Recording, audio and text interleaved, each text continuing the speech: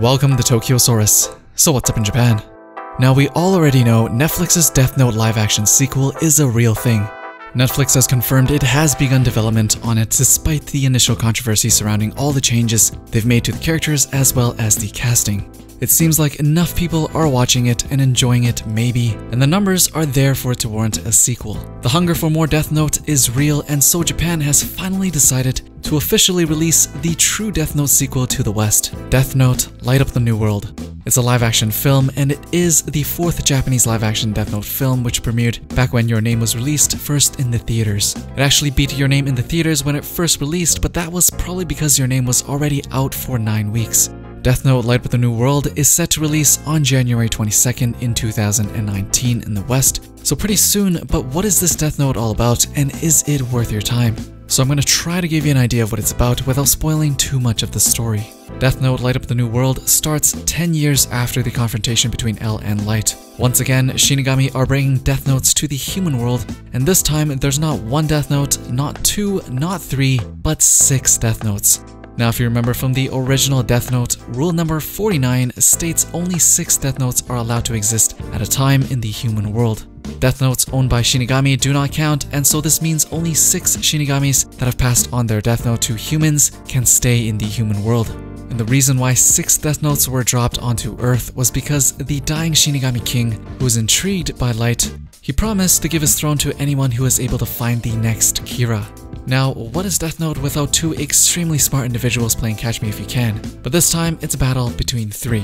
So on the first side, we have the true biological successor to L, who is Ryuzaki. He was created from the original L's DNA and was raised at the Wami house to become a detective just like L. Before L's death, he made Ryuzaki promise him to never use a Death Note. And soon after L's death, Ryuzaki has taken on the title of L. And on the second side, we have a new member in the Death Note Countermeasure Task Force, with Mishima, who is absolutely obsessed with Light, which is never a good sign. And finally, on the third side, we have Yuki Shien. The movie starts with Ryuzaki working with Mishima to find the Neo Kira, who has been starting the heart attacks once again all over the world. And this Neo Kira, named Yuki, is a cyber terrorist who is using his computer hacking skills to track down the 6 other Death Notes. He grew up as an orphan, and Kira killed his family's murderer, and since then, Yuki has been devoted to Kira. And so you got 3 characters, each with their own motivations, all very much connected to the actions of the previous L and Light Yagami, in an epic race to gather these 6 Death Notes. What's very interesting is how these Death Note holders use them to combat against the police or investigators that are able to fight with guns. Creative usage of the Death Note has always been a high point in the original story, and they definitely did it better here in the Japanese live action as compared to the more recent Netflix Death Note live action. If Netflix's Death Note live action was made for the uninitiated as a gateway introduction to the masterpiece original story, this Death Note live action was definitely made for fans of the original, whom have probably already seen all the previous Death Note anime movies as well as the manga. Either way, the general response to this movie was pretty polarizing, with some really liking it and some really hating it.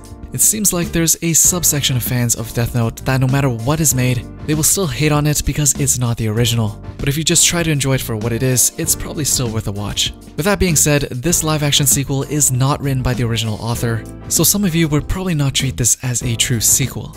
But it's the only sequel we have, and it's most likely that the original author is not going to revisit Death Note. In fact, the author of the original Death Note has started a new manga called Platinum End. Back in 2015, it's still going on, and it's very similar to Death Note in that the main character is a teenage boy who is fed up with life, who then encounters supernatural forces that grant him power. But this time, instead of meeting a god of death, he meets an angel. And this angel tells him that God is going to retire in 999 days. 13 candidates were chosen to replace him, including the main character himself, and now they're in a contest to see who will win the spot.